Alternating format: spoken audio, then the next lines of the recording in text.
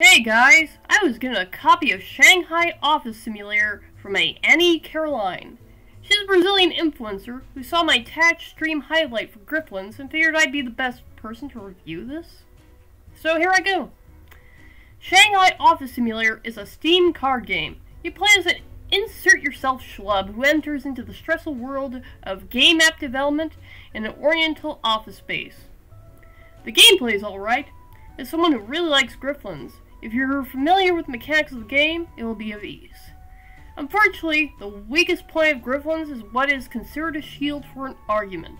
Shanghai Office Simulator actually fixes this by outright calling it defense. Unlike Grifflins, mechanics are split in the RPG flavor of having 5 angles of skill that you need to build, which each aisle of skill will give you a combo to defeat the Persona-esque mind demons. I highly recommend working your health first with the Insights function, so you can avoid the hard bosses on the second stage. The earliest stage will make you unfortunately confident, which will bite you later on. Stress is a function in the game which will affect how short or long your gameplay with adjusting your stats. More focus on stats with higher experience will drain your points, but get better cards. The earliest a dating sim, be sure to see your parents and friends to spread and spend money to ease stress while leveling up your skills and getting new cards.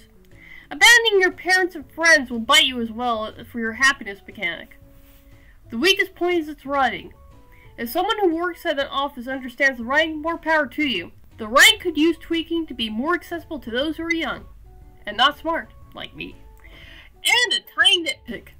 Could really need a skip dialogue button for faster replayability. The music gives me honey pop aesthetics with its chiptunes. Very cozy and peppy. While the art style has that Chinese Avatar type aesthetic, not exactly Japanese but enough that it deems the anime aesthetic. So I recommend checking it out, but be sure to change the language to English when you download. The game starts off with a Chinese menu. Hope this review interested you, and remember, criticism is always accepted under the